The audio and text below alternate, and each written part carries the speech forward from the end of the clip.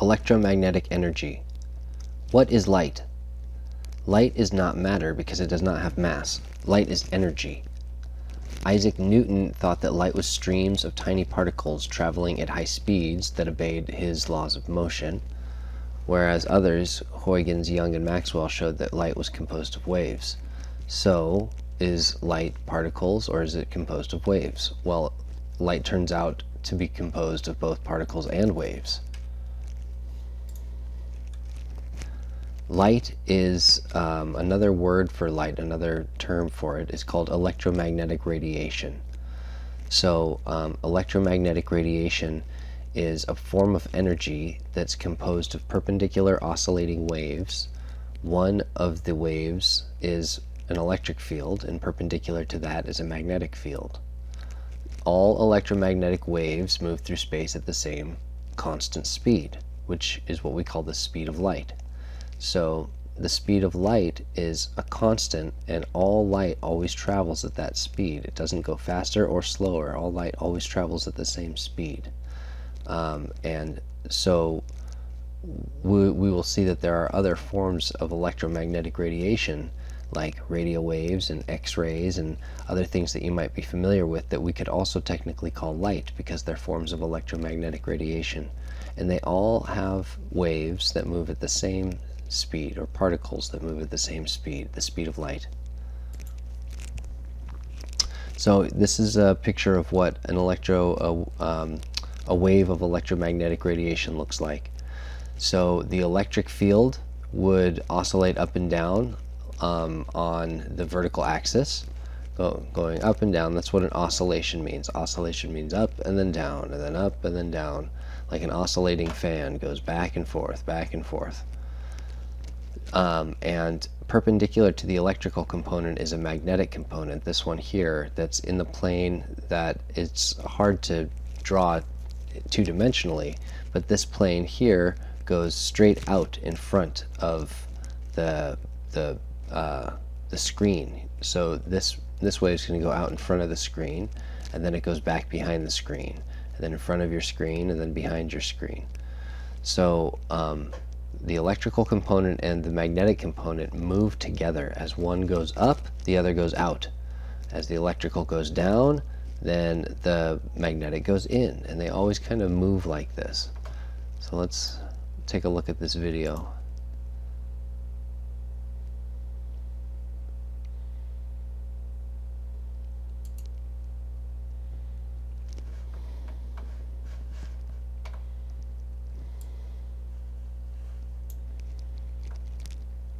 So here's a visualization of what's happening when an electromagnetic wave propagates through space. So you can see the red component is the electrical component. Move closer, no. The red component is the electrical component. It goes up and down. The 0 point here is the line right in the middle. It goes below the line, and then above the line, and then down below the line. And you can see that every time the red component goes up, like that, then the blue component goes out. And every time the red component goes down, then the blue component goes back to the right. So they kind of do this dance where the blue one goes back and forth like this at the same time that the red one goes up and down like this. So this is just kind of an idea, to give you an idea of what electromagnetic radiation is composed of. It's composed of electric waves and magnetic waves. Electromagnetic. Radiation just means that it moves in a straight line. So when you turn on a light bulb, the light is emitted in straight lines from that light bulb in all directions. So it's radiating from the light bulb.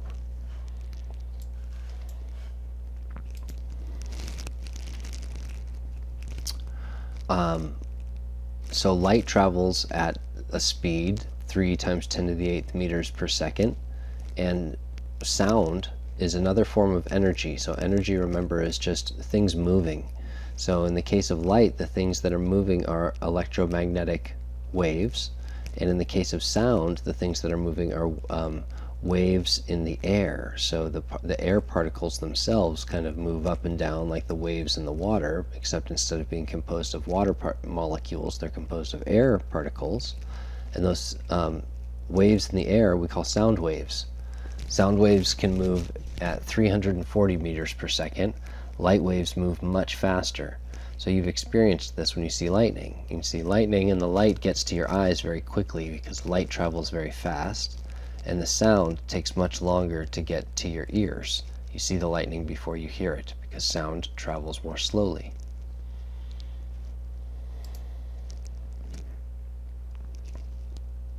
So when we think about a wave is just an oscillation above and below a baseline. It has certain properties like amplitude and wavelength. And when we think about amplitude, we're talking about how bright the light is. And when we talk about wavelength, we're talking about what color the light is.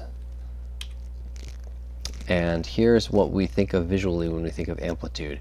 Amplitude is how tall the wave gets, how tall it gets when it goes up, and how tall it gets when it goes down. And wavelength is the distance in between two peaks. So you can imagine that I could decrease the wavelength here and have a wave that had a shorter wavelength and still had the same amplitude, where the waves would still go up as high, but they would maybe, go up and down much more often. And we can also imagine here some wave that had the same wavelength, the same distance between peaks, but one where the amplitude was higher. So the wave would go up like this, and then down like this, and up like this. So amplitude and wavelength. Amplitude is how bright a light is. Wavelength is what color a light is. Another property of a wave is its frequency. And frequency is the number of waves that pass some point in a given period of time. So if we're counting waves at the ocean, and we count how many waves crash on the shore in a minute, then you're calculating the frequency of those waves, how often the waves pass a point, and the point would be the beach. We can do the same thing when we think about a light wave. When the light, if we pick some point in space and count how many times the waves go by, the waves being these components here, if we count the waves, then we can calculate the frequency. So I pick this point in space, the waves are moving through space, and I count 1, 2, 3, 4, 5, 6, 7, 8, 9, 10, figure out how many waves pass this point in space as the wave moves. And that's what we call the frequency. So the units of frequency are hertz, and what a hertz is per second. So if 10 waves, this would be a really busy beach, really busy ocean. If 10 waves crash on the beach every second, then I would say that the frequency is 10 hertz, or 10 per second. When you see to the -1, that means 1 over s, and we would say that per second. So 1 hertz equals 1 per second. 1 hertz, 1 per second. And we might be talking about ocean waves or light waves, or we can measure the how often your engine spins. We call that revolutions per minute. That's a frequency also, but we could measure it in hertz, how many times it spins per second. The total energy is proportional to the amplitude of the waves and the frequency. So different light waves have different amounts of energy, and that energy is proportional to how tall the waves are. Brighter light has more energy than dim light, and also the frequency. The color of the light has to do with its energy. For waves traveling at the same speed, the shorter the wavelength, the more frequently they pass. So we can say that wavelength and frequency are inversely proportional. As one gets smaller, the other gets bigger. When wavelength gets smaller, the frequency gets bigger. When wavelength gets longer, the frequency gets, as the wavelength gets longer, the frequency goes down. So wavelength goes up, frequency goes down. So this means that the wavelength and frequency are inversely proportional, and we can represent that mathematically by saying that the frequency is equal to the speed of light divided by the wavelength.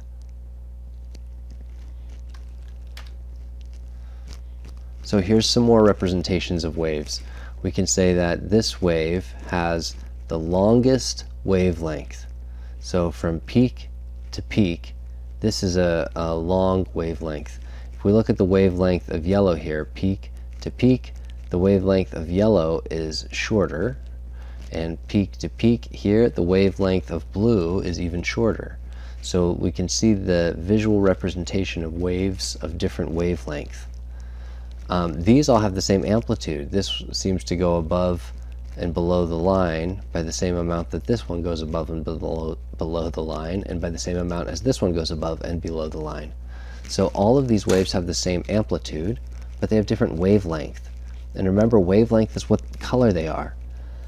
So a wave with a long wavelength might be red, and a wave with a shorter wavelength than that might be yellow, and one with an even shorter wavelength than that might be blue. So if you know the colors of the rainbow, the colors in terms of increasing wavelength, or excuse me, decreasing wavelength from longest to shortest, go in order of the colors of the rainbow: red, orange, yellow, green, blue, violet. Red has the longest wavelength, and violet has the shortest wavelength. So here we can see that red, orange, yellow, green, blue, violet. Red is the longest at 750 nanometers, and violet is the shortest wave at 400 nanometers.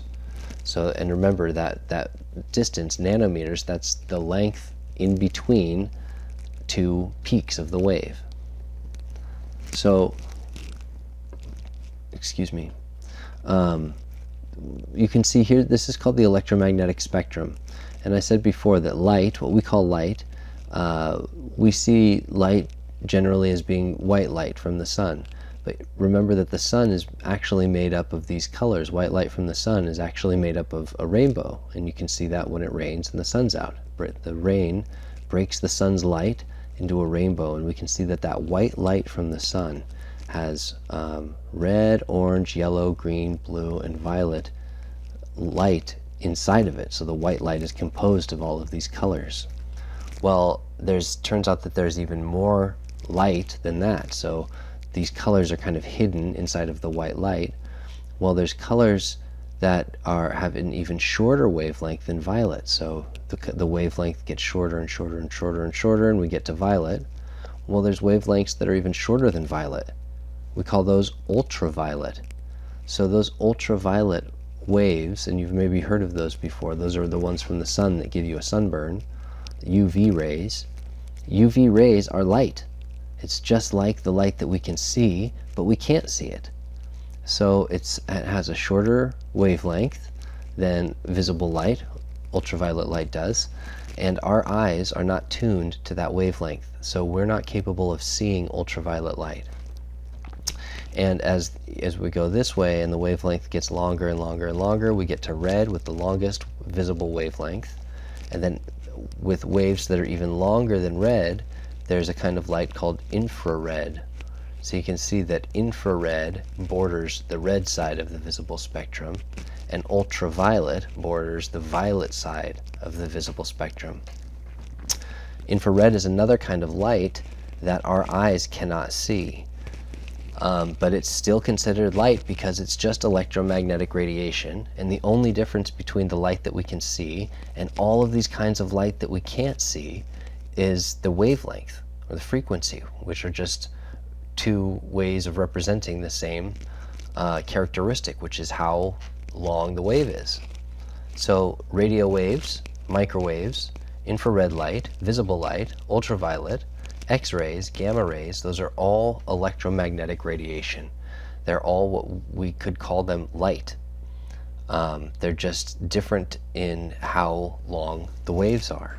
So when we think of radio waves, the waves in radio waves are very long waves. The waves in visible light are shorter waves.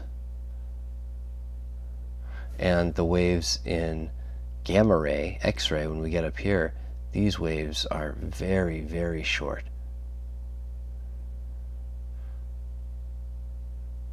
So the only difference between radio and visible and gamma ray is how long the wavelength is, the distance between peaks. It's the only difference between these types of light.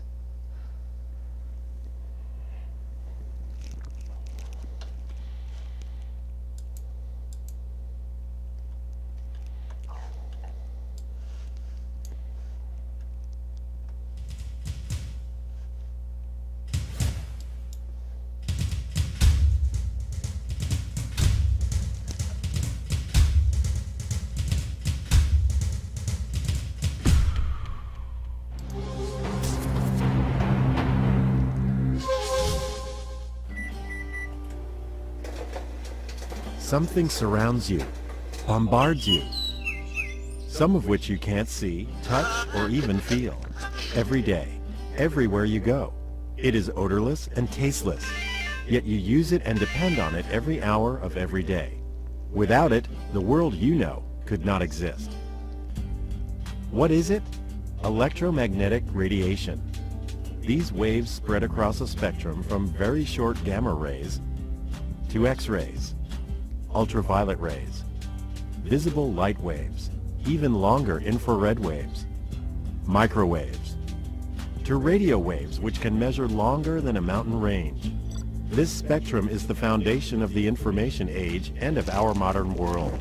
Your radio, remote control, text message, television, microwave oven, even a doctor's X-ray, all depend on waves within the electromagnetic spectrum. Electromagnetic waves, or EM waves, are similar to ocean waves in that both are energy waves. They transmit energy.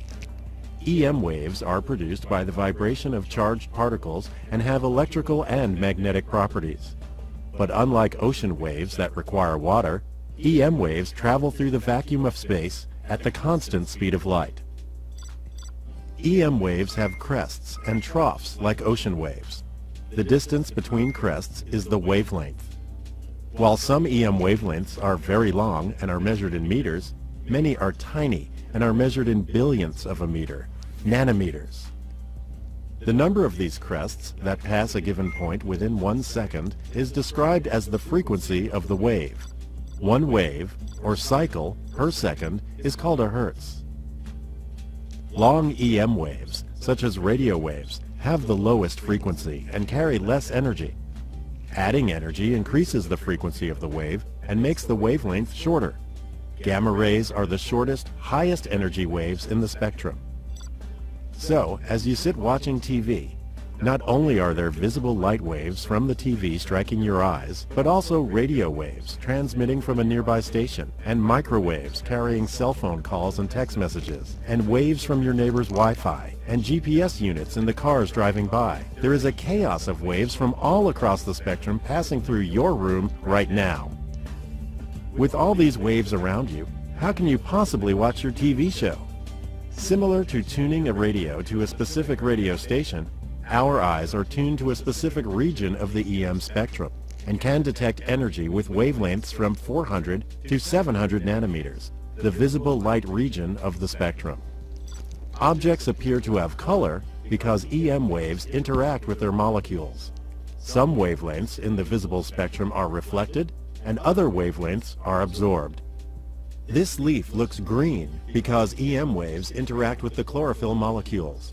Waves between 492 and 577 nanometers in length are reflected, and our eye interprets this as the leaf being green. Our eyes see the leaf as green, but cannot tell us anything about how the leaf reflects ultraviolet, microwave, or infrared waves. To learn more about the world around us, scientists and engineers have devised ways to enable us to see beyond that sliver of the EM spectrum called visible light. Data from multiple wavelengths help scientists study all kinds of amazing phenomena on Earth, from seasonal change to specific habitats. Everything around us emits, reflects, and absorbs EM radiation differently based on its composition. A graph showing these interactions across a region of the EM spectrum is called a spectral signature. Characteristic patterns, like fingerprints within the spectra, allow astronomers to identify an object's chemical composition and to determine such physical properties as temperature and density. NASA's Spitzer Space Telescope observed the presence of water and organic molecules in a galaxy 3.2 billion light-years away. Viewing our Sun in multiple wavelengths with the SOHO satellite allows scientists to study and understand sunspots that are associated with solar flares and eruptions harmful to satellites, astronauts, and communications here on Earth. We are constantly learning more about our world and universe by taking advantage of the unique information contained in the different waves across the EM spectrum.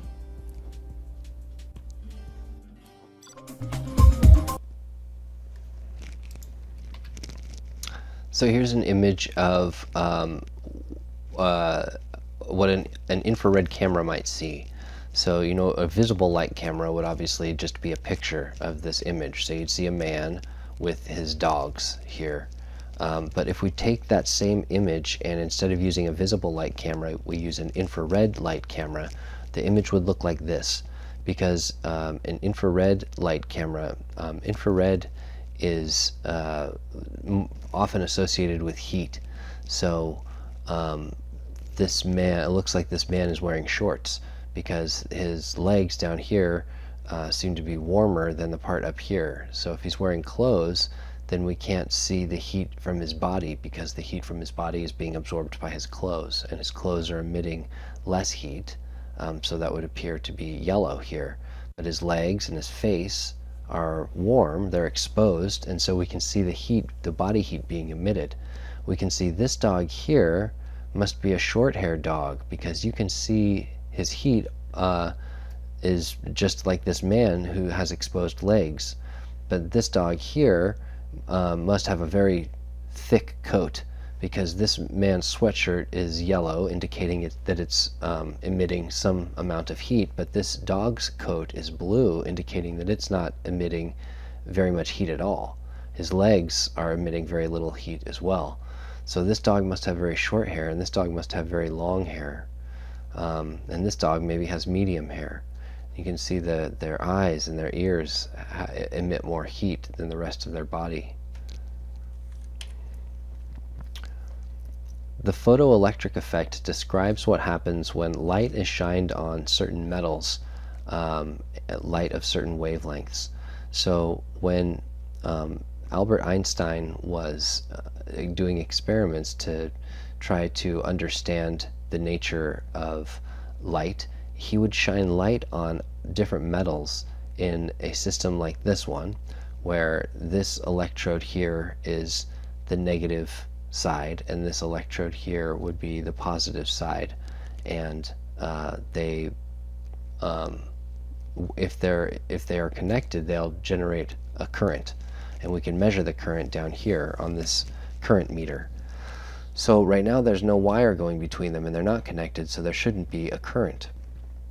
Well, Einstein found that if you shine certain light on the metal here, then suddenly there is a current, even though there's still not a wire. So somehow the light was causing this junction to be bridged, this gap was being bridged, so that something was coming from here to cause a current to be measured, a voltage. He tried to use different colors of light and different brightnesses of light, bright light and dim light, to try to figure out what it was that was causing this phenomenon, because it didn't happen with certain light. It wasn't every kind of light would cause this phenomenon. He had to use certain kinds of light that would suddenly make this happen, and other kinds of light wouldn't work. So he determined that it was not about how bright or dim the light was. It was not about the amplitude of the wave. Remember how tall it gets. It was more about the color of the wave. So very dim light of the right color would make this happen, but very, very bright light of the wrong color, and this still would not happen. So it didn't matter if it was bright or dim. It mattered if it was the right color. And so it had more to do with the wavelength than with the amplitude. So what Einstein gathered from this experiment was that he determined that light behaves like, although it does seem to have some properties like waves, it also behaves like a particle. So his explanation was that whether a wave is dim or bright has to do with how many photons are coming at a given time. So if you have very dim red light, then you have only a few photons of that wavelength. But if you have very bright red light, then you have a lot of photons at that wavelength. So the amplitude has to do with how many photons there are. But the wavelength has to do with how much energy that particle has. So Einstein found that as he varied the wavelength, he changed the color of the light, he could eventually knock those electrons free. And when he knocked the electrons free, they would complete the circuit and he would measure a current. So he found that the energy has to do with the wavelength. So energy equals the speed of light divided by the wavelength multiplied by this constant, the Planck constant.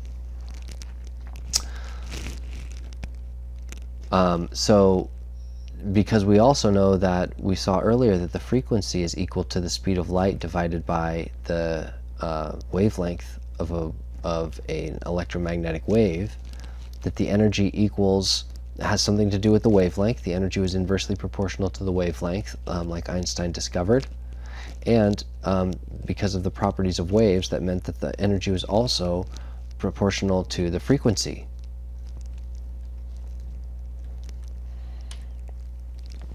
So one photon that's ejected at that frequency, so as soon as we hit the right wavelength, then the electrons will be ejected from the surface.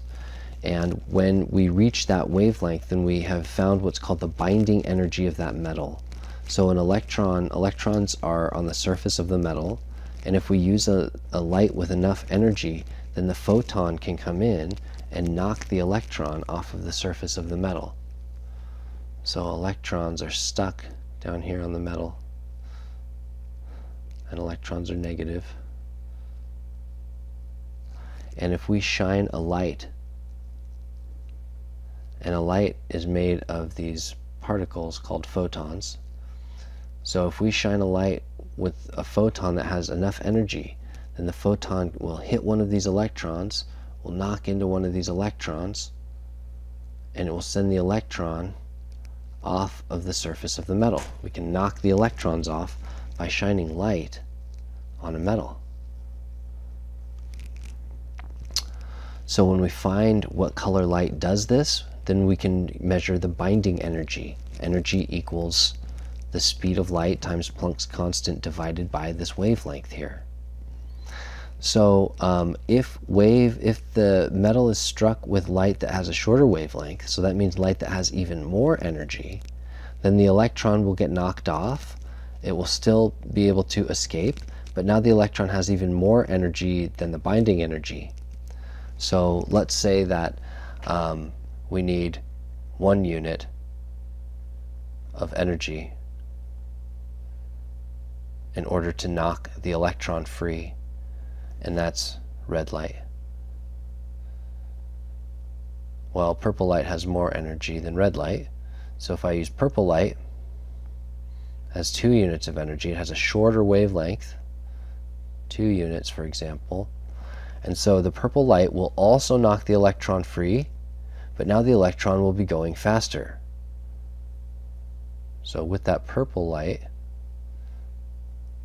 once the electron is free, the free electron moves faster because it has 2 units of energy.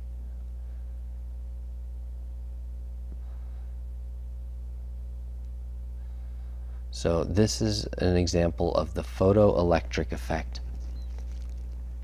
The kinetic energy of an electron is equal to the energy of the photon, so that purple one, minus the binding energy of the metal, and the binding energy we said was 1 unit. So the kinetic energy that this electron would have here would be 1 unit of kinetic energy, because it used 1 unit of binding energy to knock that electron off. 1 unit, use this epsilon.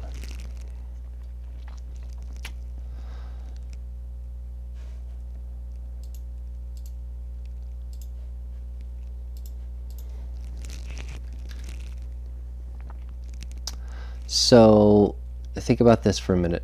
Suppose a metal will eject electrons from its surface when struck by yellow light. What will happen if the surface is struck with ultraviolet light? No electrons would be ejected. Electrons would be ejected and they would have the same kinetic energy as those ejected by yellow light. Electrons would be ejected and they would have greater kinetic energy than those ejected by yellow light. Electrons would be ejected and they would have lower kinetic energy than those ejected by yellow light. So what do we need to know here? Remember, the energy is associated with the wavelength. So what we need to know is, does ultraviolet light have greater or have a shorter or a longer wavelength than yellow light? So here's yellow light with a wavelength of about 600 nanometers, and here's ultraviolet light that has a wavelength that is generally about 400 nanometers and lower. So anything that's lower than 400 nanometers will be ultraviolet. So ultraviolet has a shorter wavelength than yellow, which means it has a higher frequency, which means it has more energy. So if ultraviolet light has more energy than yellow light, then the electron would be ejected, and it would have greater kinetic energy. Because that extra energy, we would overcome the binding energy of the electron, and any extra energy that the photon has would be converted to the kinetic energy of the electron, so it would go faster. Kinetic energy is how fast the electron goes when it's ejected.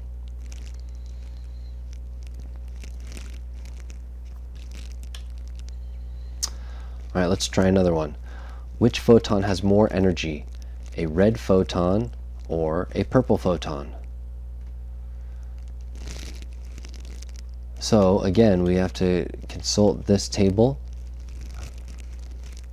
A red photon has a wavelength of between 750 and, let's say, 675 or so. Those all look about red. And purple is down here at about 425. That's when purple starts. So we can see that purple has a shorter wavelength than red. So the way that wavelength and frequency and energy are related is that as the wavelength goes down, when the wavelength is shorter, the energy is higher.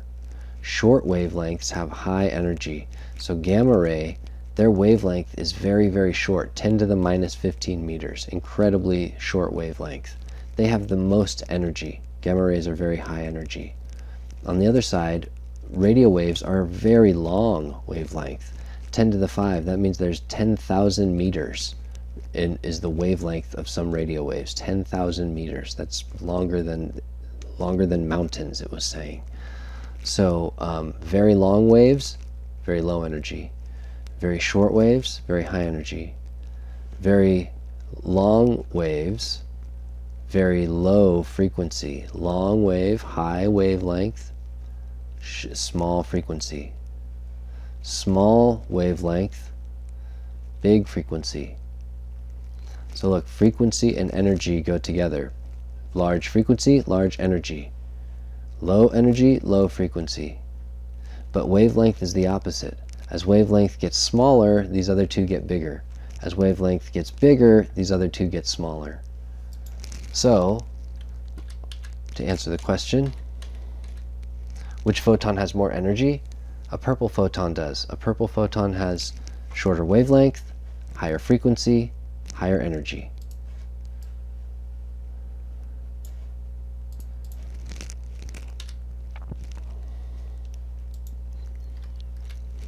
What is the frequency of a photon with a wavelength of 750 nanometers? So frequency is this symbol. It looks like a V, but it's actually, we call that nu.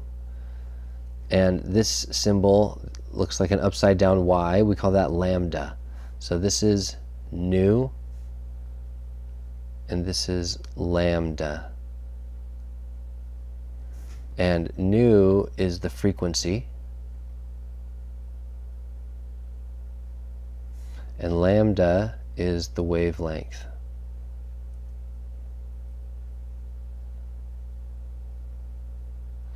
So, what is the frequency of a photon with a wavelength of 750 nanometers? So I don't have quite the right equation up here, except I can combine these two equations to give myself the right one. So we saw this in an earlier slide. The frequency is equal to the speed of light over lambda. And we can see that here. E equals h times v, or E equals h times c over lambda. So v equals c over lambda. They're the same. So that's what we need here. Or excuse me, not v, nu. Nu equals c over lambda. So nu, what is the frequency of a photon with a wavelength of 750 nanometers? So c is the speed of light. 2.99 times 10 to the 8th meters per second. And lambda is the wavelength. The wavelength is 750 nanometers. But wait, I can't actually leave this as nanometers, because remember, whenever I'm trying to put numbers with units into an equation, those units have to cancel. And I can't cancel nanometers and meters like this, because they're not the same unit. N, M, and M aren't the same unit.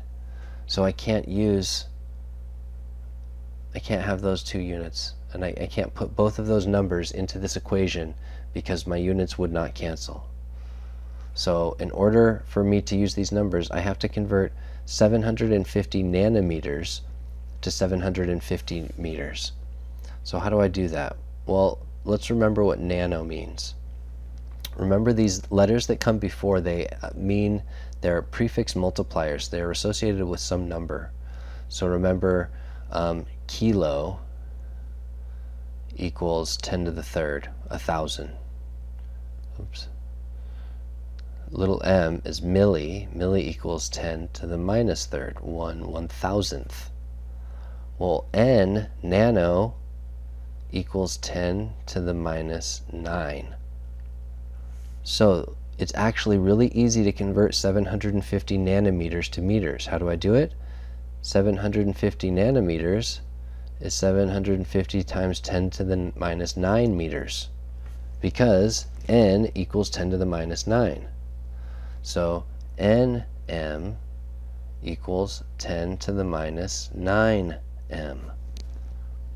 So whenever you're trying to convert from nanometers to meters, you have to add this times 10 to the minus 9 in there.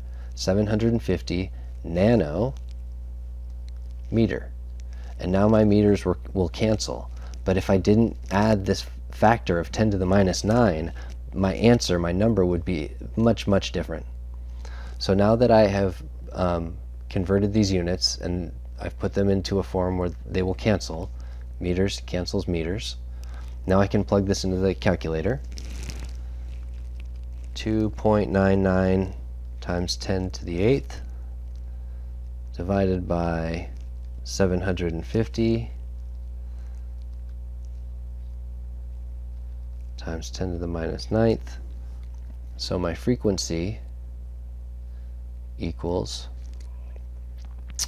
3.9866 times 10 to the 14. And what is the unit? Well, after m and m are canceled, the only thing I have left is this per second, right? Over second. So this per second is also, remember, what we call hertz. Hertz equals over s equals s to the minus 1. Those all mean the same thing, per second. Per second, per second, per second.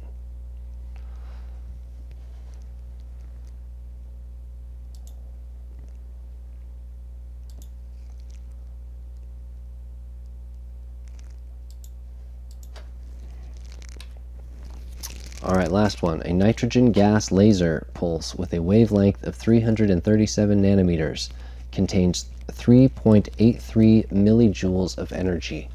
What color is the laser? What type of electromagnetic radiation? And how many photons does the laser pulse contain? So we can answer this first one pretty easy. What color is the laser? 337 nanometers. So nanometers, 337, that's going to be something below violet. It's going to be less than violet down here, right? 337 would be here. And this is ultraviolet. So that 337 nanometers is going to exist somewhere down here. Right, this would be 350. This would be, change the color here, 300. So 337 is going to be right about here, 337 nanometers. And this whole region here is ultraviolet. So what color is the laser? I can only say what color something is if it's within this visible region. Things that have this wavelength are red, orange, yellow, green, blue, purple. I can't say that anything here has a color. Ultraviolet is ultraviolet. All of these are the color ultraviolet. All of these wavelengths are the color X-ray. All of these are the color gamma ray. Our eyes have this special function where we can see different wavelengths as different colors. But there's no such thing, to us anyway, in ultraviolet and X-ray and gamma ray. We can just say that what color is it? Well, it's within the region of ultraviolet.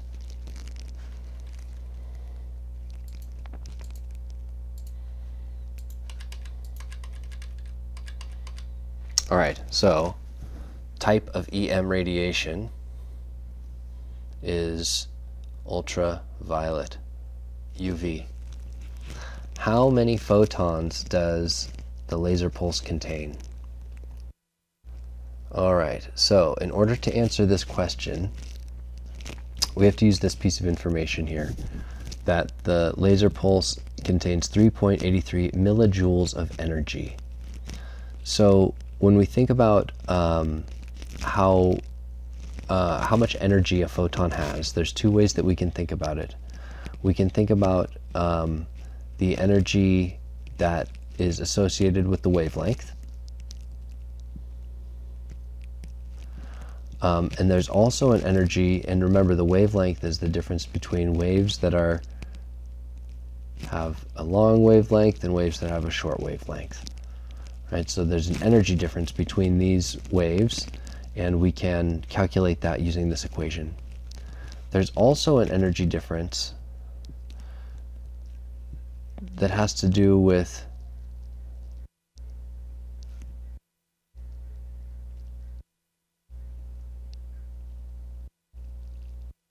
sorry, I'm concentrating trying to draw these waves.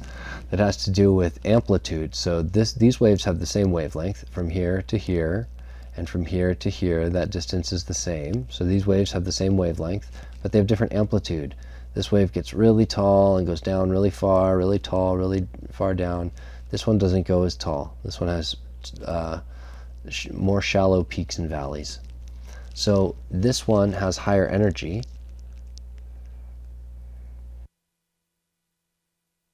And this one has lower energy. This one has lower energy.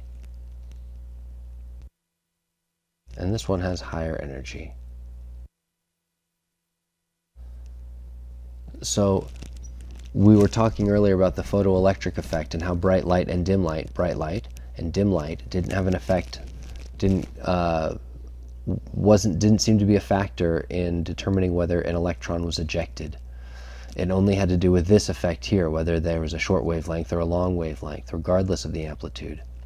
But it is true that waves that have a larger amplitude have more energy than waves that have a lower amplitude, because we think about each particle arriving, and as it hits a wall, and we turn on a flashlight, for example, over here. Turn on our flashlight, right? It shines, and what it's really doing is releasing photons.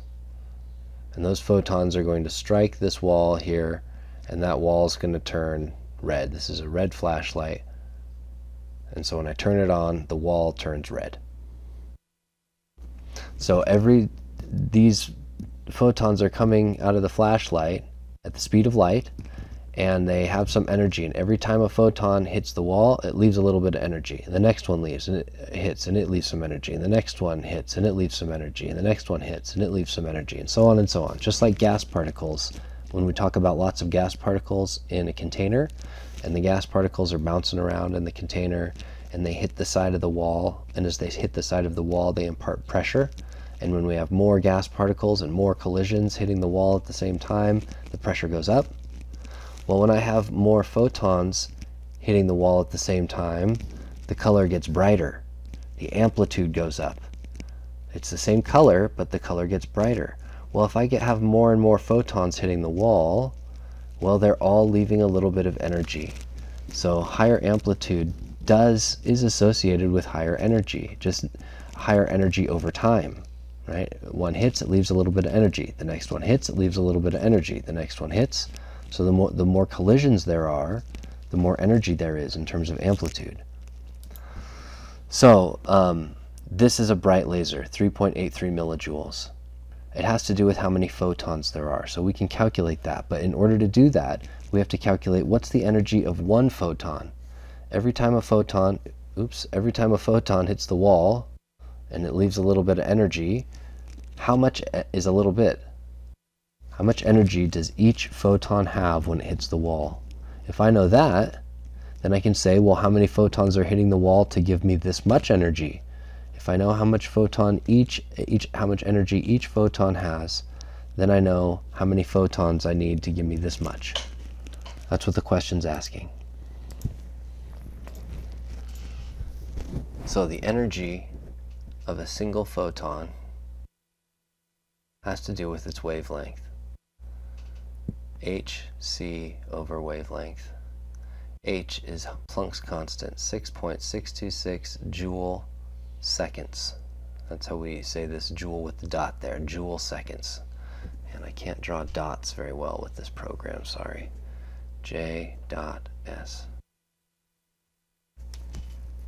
Times the speed of light, 2.99 times 10 to the 8th meters per second, divided by the wavelength, 337 nanometers times 10 to the minus 9 nanometers. Okay, so let's make sure our units cancel, see what we'll be left with. Meters cancels meters. Second cancels per second. So what I'm left with is joules. So the energy of my photon is going to be in joules, which is good because this is an energy that I have here in millijoules. So let's plug this into the calculator.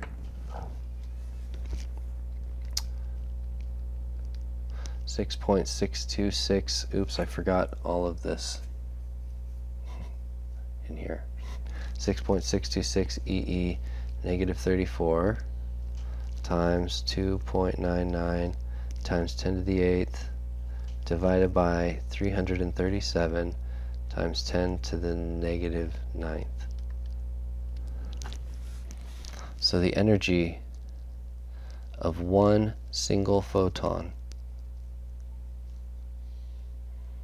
is 5.8788 times 10 to the negative 19 joules. So this is a very, very small number, 10 to the negative 19. So the energy of each photon hitting the wall is a very small amount of energy. So in order to get this amount of energy, there must be a lot of photons hitting the wall. So let's figure it out. Here I have 3.83 millijoule. And remember, milli is 10 to the minus joule times 5.8788 times 10 to the minus 19 joules. It's supposed to be an X here. Times 10 to the minus 19 joules per photon. Right? This is how much energy is associated with one photon. So 5.8788 times 10 to the minus 19 joules per photon in one photon. So, trying to change the color here, sorry. Joules cancels joules, and what I'm left with is a number of photons. My units will be photon. So divided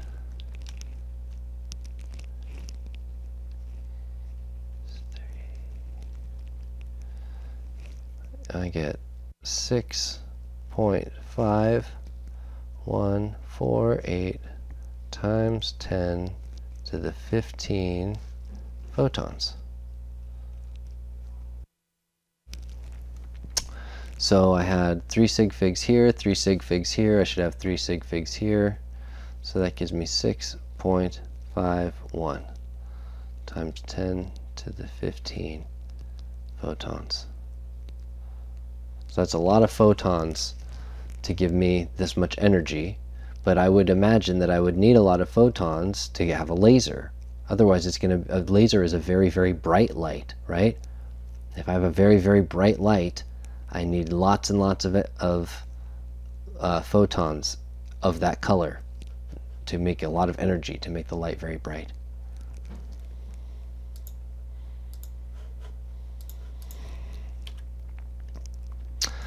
So we can excite gas atoms by giving them electrical energy. When we do this, an element or a compound emits a unique series of photons and will make a light. So it's like turning on a light bulb. If I turn on a light bulb made of mercury, it looks blue. If I turn on a flashlight made of hydrogen, it looks pink. If I turn on a flashlight made of helium, it looks brighter pink. If I turn on a flashlight made of sodium, it looks orange. Or if I put sodium in fire, I burn it, it looks orange.